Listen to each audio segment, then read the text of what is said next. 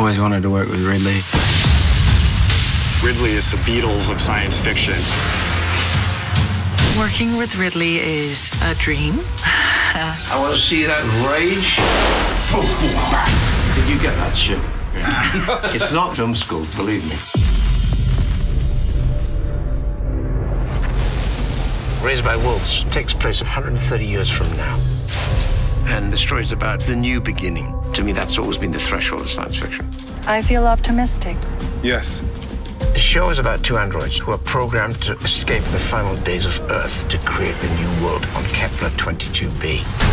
Initiating trimester 1.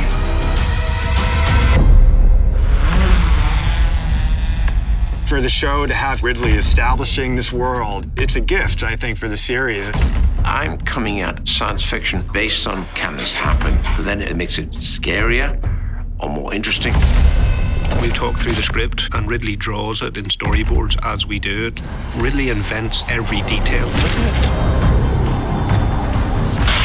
We're trying to invent the future, so you've got to make it unbelievable, but believable.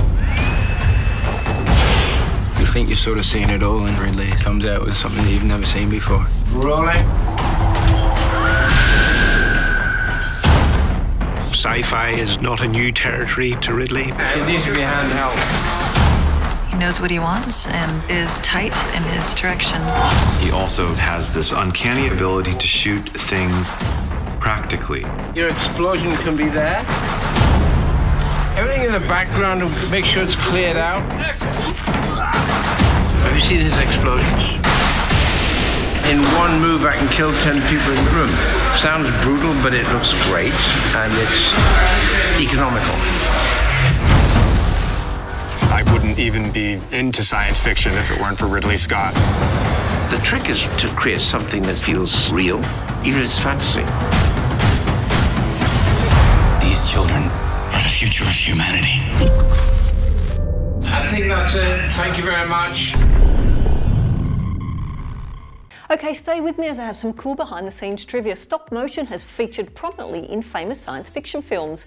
2 of the RoboCop movies feature the stop motion technique at work, and the finale of the first Terminator film was done with stop motion. Now, do you like my shirt? You can get one for yourself in the shop under this video, and remember to click here below to subscribe for more great content.